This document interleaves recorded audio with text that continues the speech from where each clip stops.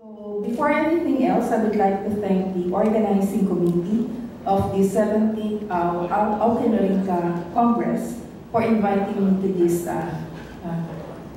Congress, and it is a privilege for me to be in front of the esteemed scientists, molecular systematists. So my topic is about the use of automated video tracking insect resistance and feeding behavior analysis of leafhopper, Amrasca, biguttula, Ishida in eggplant. So this is part of our 5-year, actually the 6th year of our project, the OSTP card project, entitled Development of Improved Eggplant Varieties with New Plant Defense Genes with Multiple Insect Resistance using Innovative Technologies. So why work on eggplant? So eggplant is an important vegetable in the Philippines. It is a high-value vegetable planted in more than 21,000 hectares with an average volume of production of about 214,000 metric tons valued at 8 billion pesos. It is a high-valued cash crop with 3 to 4 days harvesting interval, with harvesting season that can extend up to 9 months, or depending on the crop stand. So eggplant is an important source of dietary fiber, vitamins, and minerals with antioxidant properties in the form of chlorogenic acid and adenine. So eggplant farmers are challenged by a number of important insect pests and diseases. So I will focus my talk on the insect pests of eggplant, specifically the eggplant leafhopper, scientifically known as Amrasca biguttula, which is the second most damaging insect pest of eggplant next to the eggplant fruit and shoot borer. This is a polyphagous flowing feeder with yield loss reaching up to 50%. So the feeding of this LH lead to phytotoxemia, or when during feeding, toxic saliva is ingested on the tissues. So here is the damage symptoms of leafhopper, feeding on leafhopper. Initially, feeding would cause yellowing of the inner margins, which extend, resulting to drying, yellowing, drying, curling, and severe hopper symptoms that could lead to stunting and eventual death of the plant. So, a number of IPM strategies are available for the management of the leafhopper. So these include crop rotation, planting of trap crop, biological control, chemical control, and the use of resistant variety. So farmers have been dependent on the use of chemical control in the form of active ingredients such as thiamethoxam, imidacloprid, thiamethoxam plus lambda hydroxyhalothrin, and abamectin. So the use of resistant varieties is sustainable, eco-friendly, and this approach is compatible with other control strategies. So in the IPM pyramid, the foundation is a resistant variety, either a conventional or a genetically modified variety. So our work at the Institute of Plant Breeding, College of Agriculture and Food Science, Banos, deals with the development of economically important crop with insect resistance trait. So post-plant resistance would involve conventional methods of screening large number of germplasm. For example, for this instance, eggplant germplasm, and then we do a weekly monitoring of the density of leafhopper and visual damage assessment. After that, we conduct feeding and ovipositional preference tests in net cages in the greenhouse. But then these methods of conventional method of screening is laborious. It's a laborious process, costly because you have to establish a farm in order to evaluate the germplasm And the data generated is inconsistent because it varies from season to season. So a new integrated system developed by Lourdes Information Technology in cooperation with Wageningen University in the Netherlands developed this new integrated system known as EntLab. So what we did is to screen the leafhopper resistance, in the 10 eggplant with varying level of reactions. So the hardware includes the box, the assay plates, the LED light panel, the fan, the camera, and the computer. The software includes Vision XT, Analysis, and Media Recorder. So the objectives of this study is to demonstrate the use of the EntLab in phenotyping the leafhopper behavior for screening resistance in eggplant germplasm that would include cultivated and wild relatives. So specifically, we would like to determine and analyze different leafhopper behavior statistics in a no-choice arena using EntLab. Second is to determine the effective number of Rs that the leafhopper would show significant difference in behavior among eggplant genotype over a 16-hour video recording. And third is to determine the behavior parameters that would yield significant differences among the eggplant genotypes. So first, we conducted the field screening. There were 400 eggplant germplasm that would include open pollinated variety, landraces, accessions, and we obtained this germplasm from Naro, Japan, USDA, and some of the collections from IPB. And these were field evaluated for leafhopper resistance for 2 seasons, and the 400 is narrowed down from 30 and then to 10 promising genotypes.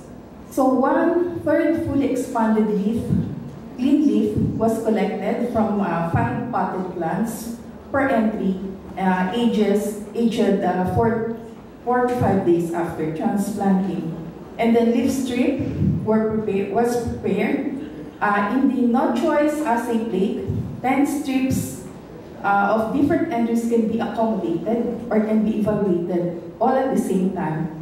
So that would include 7 insects per entry per trial, and we have 5 trials that would total to 35 insects evaluated. So after we have prepared the leaf strip, then we prepare the insects. So the insects come from the rearing cage. We use okra in rearing the leafhopper because they reproduce more easily. So in here,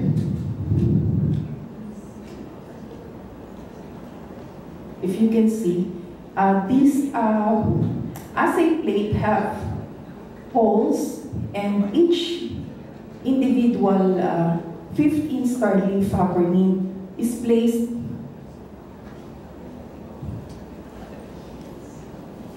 in each hole. So you first fill the row, and then the gatekeeper will be moved sideways to prevent the escape of the insect. And then you continue this release of the insects until you come to the last hole. So there are 70 holes in each assay plate. So this is the schematic diagram of the assembly plate in a no-choice test. So at the bottom is the cage assembly, and then at the top of the cage assembly is the gatekeeper, and then on top of the cage assembly is the arena plate, which is sandwiched by foam. So the leaf strip is sandwiched by foam, and then you remove the gatekeeper sideways to release the nymph.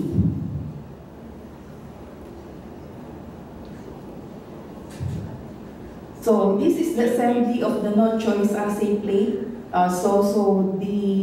After you have completed the cage assembly, then you will put them in the EntLab. So we set the video recording at 16 hours using a media recorder. And the assay plate, the no-choice assay plate, is carefully inserted into this assembly in the entolab. And then we align the cage plate and the arena plate and the holes of the arena plate and the cage plate, and then to release the leaf hoppers. So the assembly, the entolab features a camera. So the assembly features a camera that can be adjusted. So we have a top light and back light. In our case, we use the top light, and then we have the fan, the heated cover glass, and the ABR that regulates the fan, the light, and the CPU.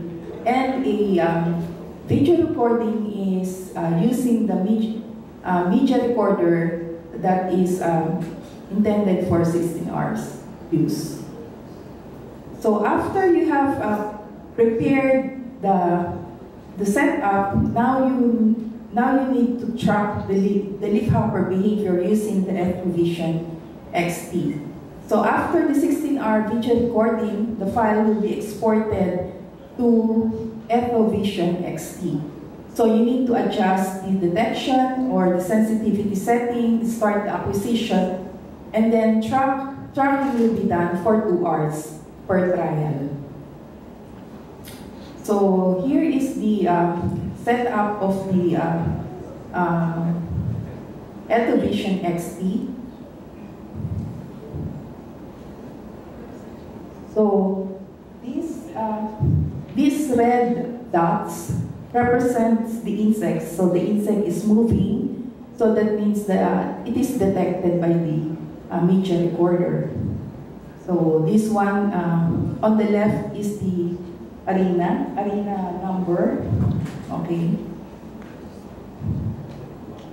And these are the, after that, you need to analyze the tracking using the echo analysis. There are 37 statistics, 13, and then the 14 up to 22 include short, medium, and the long event categories. So analysis of leafhopper behavior is done using echo analysis. So you need to set the look ahead window into 4 frames, and the velocity threshold will be set at 0.45 per second. So greater than 0.45 millimeter per second would mean that the leafhopper is moving. Less than 0.45 millimeter per second means that the leafhopper is halting or the insect is dead. So you filter out the arena when there is less than 500 halting and movement event counts, and there is greater than 2.5 hours continuous halting. And there is, lastly, there is less than 50% detection. So this is the tracking path arena. And this is the graph of the leafhopper movement and halting. So in here, you can see the movement of leafhopper nymphs among the eggplant genotypes. So we just show here the representative samples of the genotype: the highly susceptible JP3351, the moderately resistant PI36727, and the highly resistant wild eggplant Solanum mammosum PHN9405. You can see in the highly susceptible arena that there are more halting events, meaning feeding events, than moving events in zone 1. This is the zone 1 containing the leaf, and there are lower spikes, which means showing the movement. So there are more feeding here than halting. Whereas in the moderately resistant PI36727, there were events that the leafhopper is in the neutral zone or in the zone 2. There are no leaf there. So there are more pronounced erratic behavior of leafhopper in the moderately resistant genotype compared to the susceptible genotype, implying that there is restlessness among the insect. In the bottom graph, you can see that the spikes are more prominent. So erratic yung behavior ng leafhopper on this wild type, as they choose to feed on the entry, do not choose to feed on the entry, and prefer to stay in the neutral zone, in the upper part of the graph. So here is the graph of the average halting and movement behavior. Average movement means that the genotype is moving. So in here, this is the susceptible genotype. It has shorter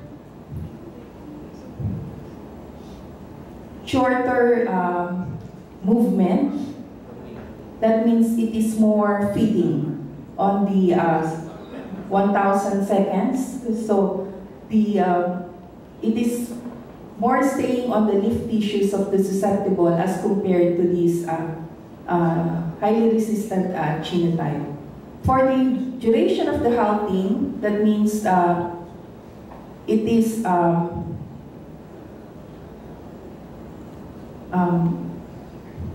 duration of the halting. Okay.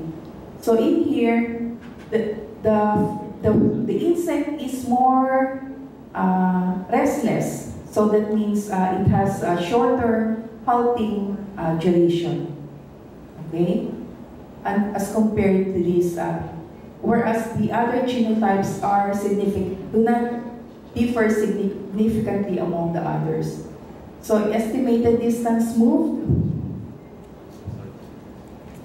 the resistant has far distance moved compared to the susceptible genotype. Halting frequency. There are more, the estimated total count per hour is more larger or longer in the resistant genotype that reach up to 4,000 compared to the susceptible genotype. Okay. In here, this only shows the graph from 0 to 16 hours. And we have observed that within the 16-hour video tracking period, the insects can have significant differences among the leafhopper. In the leafhopper behavior can be seen within 2 to 8 hours. So in conclusion, 37 behavior parameters were analyzed among the 10 eggplant genotypes.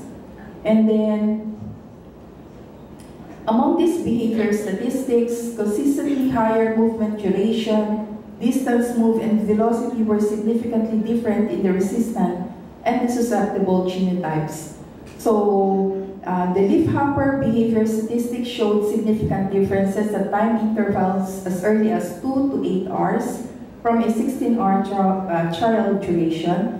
And the screening method for leafhopper resistance using Entolab offers a more precise and more objective way of screening for leafhopper resistance among large eggplant germplasm over a short period of time, using fewer sample plants. So the use of Entolab is the first in the Philippines to be used and could be considered only as a tool to provide a more detailed understanding of insect feeding behavior. So this Entolab, we experienced that it is more appropriate for use for sucking insects such as thrips, aphids, and leafhoppers. And we will use this Entolab in our study for cassava, mealybugs, and whiteflies for our next project. Okay, so that's it. And we would like to thank the UP Los Baños, the College of Agriculture, Forestry, Food Science, and the Institute of Plant Breeding for the use of the facilities, the DOSTP card for the most important funding of the project, and the to Mr. Martin Lioma of the Wageningen University, the Netherlands, as our partner and collaborator. Thank you very much.